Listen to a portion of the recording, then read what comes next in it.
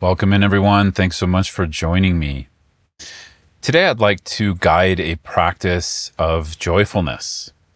This practice of joyfulness relates to a teaching in Buddhism on what's called the four immeasurables or the four boundless states. These four are equanimity, loving kindness, compassion, and joyfulness. Joyfulness often comes last, and initially it can seem deceptively simple, but actually it's quite challenging. So normally what we do is we cultivate a sense of equanimity first towards all of the kinds of relationships we can have in our life. And then from there, we develop more warmth through loving kindness, more depth of connection towards our own pain and the pain of others through compassion. And then from there, we start to develop this quality of joyfulness. So I'll describe it a little bit, and then we'll go into a short practice on it. So joyfulness is about the joy we take in others' happiness, right? So I know this is maybe a bit counterintuitive, where it's like, oh, well, if I'm enjoying, then isn't that about my own happiness? And that's actually normally what we are preoccupied with, is our own happiness, our own well-being, solving a problem that we're going through. And from the Buddhist perspective, actually, this sucks away our joyfulness, right? So I'll give you a little reflection to try outside of this episode. Just reflect on the last problem you went through that you were really preoccupied by, where you spent a lot of time thinking about it, being obsessed with it, kind of being overwhelmed by it. And, did it improve the more you were preoccupied with it, or did it actually make you more unhappy? So that's one thing to reflect on. For me personally, I don't know, for you, you'll come up with your own answer. For me, definitely, when I'm preoccupied with my own interests, when I'm sort of stuck and, bottlenecked in a problem that I'm going through, and I'm obsessed with it or overthinking it, I'm less joyful. I'm more unhappy. And yet when I see someone else and I can take some joy in their happiness, even just the happiness of a smile or laughter, it really does change or transform my relationship to joy. Actually, I experience this inner smile or this inner warmth. So outside of this episode, I encourage you to try that, because once we have some conviction in that, once we see, oh, that's true, then we can work on it, right? We can work on taking joy in all kinds of moments. Today, we're mostly going to work with joyfulness in relation to those close with us, and then joyfulness in like small moments in others we can see around us. Okay, so let's go ahead and get started. So just find a posture that's relaxed yet alert, and you can close the eyes if you'd like. If you want to leave them open, that's also fine.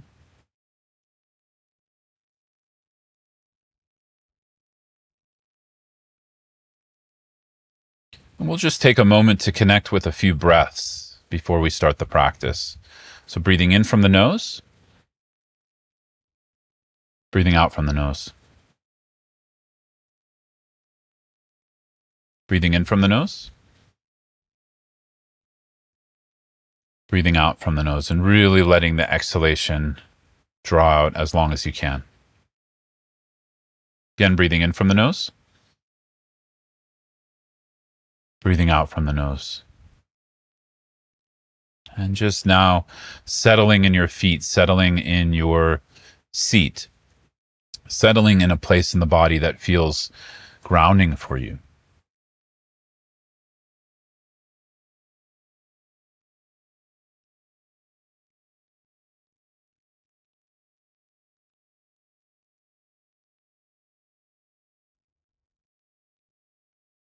Great. So now I want you to imagine someone close to you. This can be a family member, a child, niece, nephew, a friend.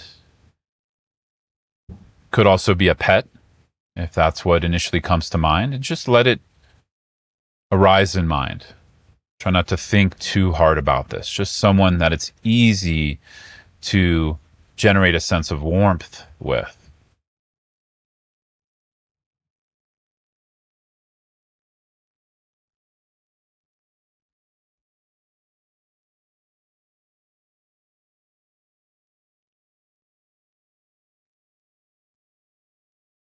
Great. So now just remembering the last time you saw them in a moment of well-being, a moment of happiness, a moment of lightness, maybe a moment of joy. And as you bring that to mind, see if you could start to smile with them internally. Just a sense of feeling joy in their joy, feeling joy in that moment of happiness that you can remember they were experiencing. So for me, I'm thinking of my daughter and just her laugh. And when she's playful, it's just automatically, I don't have to really think too hard about it. I just feel a sense of joy. And now, when that sense of joy is arising within you, we're going to encourage it. So I want you to feel it in the body. Notice the warmth that's arising around the heart, maybe the sense of the hair standing up, or the sense of, I don't know, like life coming in, lightness in the body.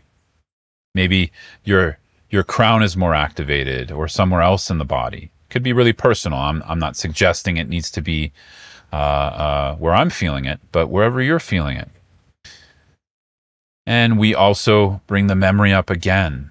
And so we're connecting a sense of awareness, meditative awareness, a sense of mindful awareness, sense of embodiment, of feeling the joyful feeling, the memory in our mind. And we're just gently sustaining that. We're not pushing it.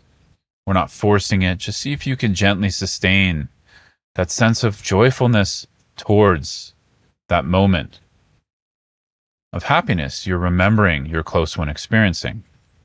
And if you need to evoke the memory again and again, that's fine. We'll just stay with that for a moment.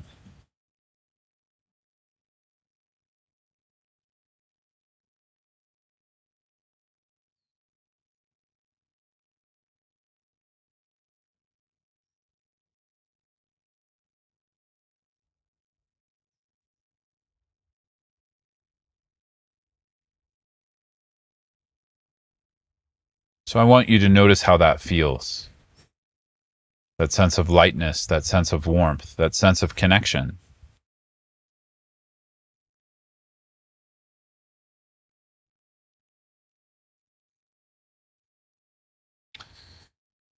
Great. So we can allow the imagery we've been evoking to now rest. And we're going to shift into a practice that we can use throughout our day. So now I want you to evoke a memory of others experiencing joy. This doesn't have to be a close one. Could be people at your workplace, people in your neighborhood, maybe a moment of lightness at a grocery store between someone who's working there and someone who was shopping. Just take a moment to remember one of those moments.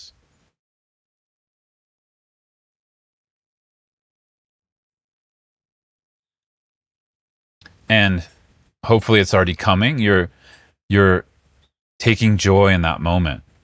An exchange between a worker at a grocery store and someone shopping at the grocery store. A smile, a joke, laughter.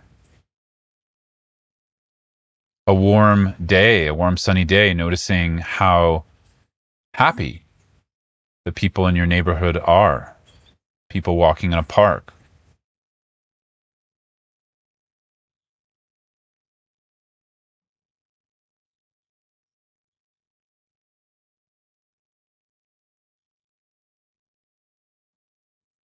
Someone enjoying a good meal or time with their loved one. And again, just tap into that as best you can. There's no should or, perfectionism here. Just whatever you can work with. And sometimes, as maybe you're experiencing, it's easier to develop joyfulness for those we're close to. But it doesn't mean we shouldn't try with strangers or people we're a little bit more distant from.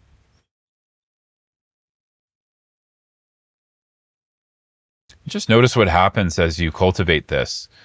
Obviously, there's shifts in our physiology, there's shifts in our mood, in our minds, in our thoughts. As well as for me, often there's this shift in connection where I actually feel closer to a person or a set of people, even though maybe I don't see them very often, or even though they could be a stranger. So, again, just like we did with the previous example, bring this image up again and again if you need to, and generate joy. Joy in their happiness, joy in their moment of joy.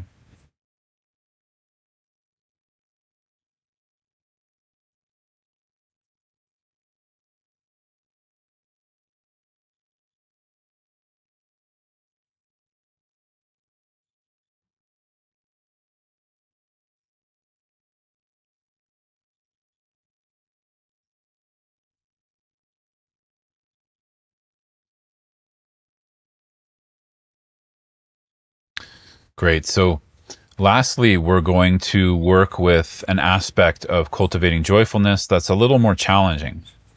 So I encourage you in this one, but of course, if you want to skip this and work with the previous two, that's fine. And when you're ready, you can work with this one. So this is related to an event or a particular situation that frustrated us, that we didn't like, that didn't make us feel good.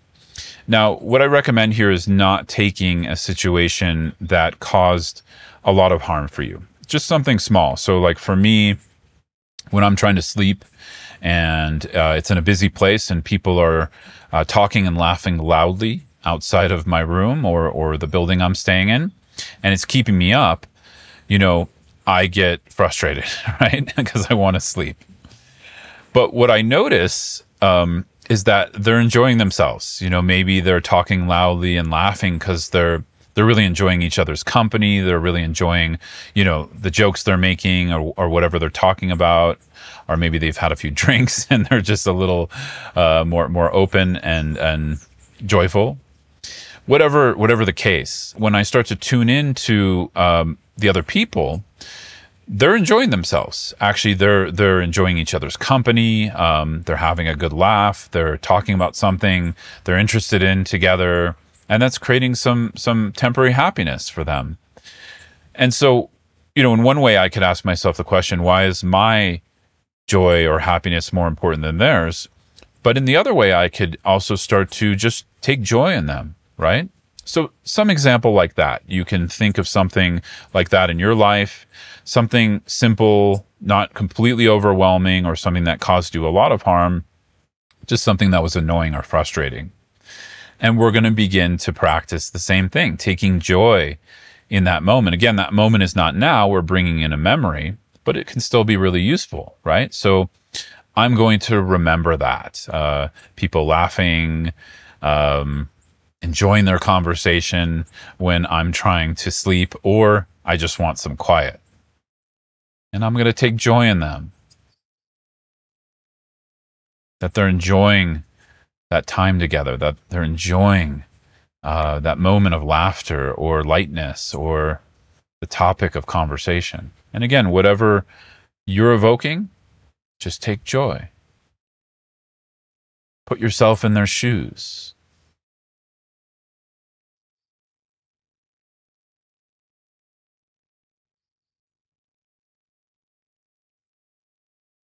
And this can be really challenging, so I just want to name that. If this was easy, we wouldn't need to practice it. It would be natural. So maybe you're noticing your resistance to that. I don't want to take joy in them. They interrupted my sleep or whatever it is, right? That frustrated you. So just go easy, right? We're not denying ourselves. We're not also putting ourselves as a doormat. That's not what this is about. This is about expanding our view and learning to take joy in all kinds of situations in our life, joy in others. So just experiment with that in a light way. There's no pressure here.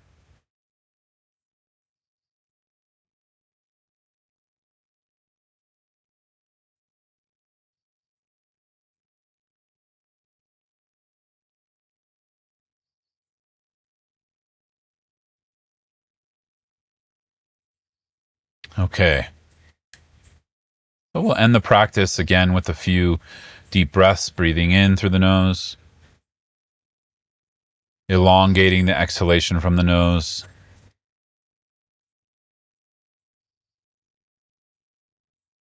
breathing in, breathing out,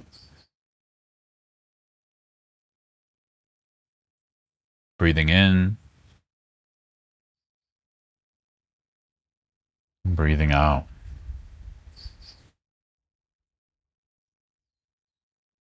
So thanks so much for meditating with me today. I definitely feel more joy. I'm not sure about you.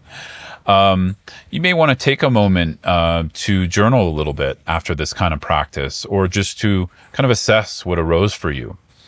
As I said in the beginning, this is a deceptively simple meditation practice, but actually it can be quite challenging for us. So if it was challenging for you, there's nothing wrong with you, right? I just want to name that. This is something that you can cultivate. This is something that you can do on a daily basis. It's actually something that we can do informally when we're walking around, because the moment we see joy, we can take joy in that joy, right? In that person's joy. So I hope this offered you some ways to work with joyfulness in your life.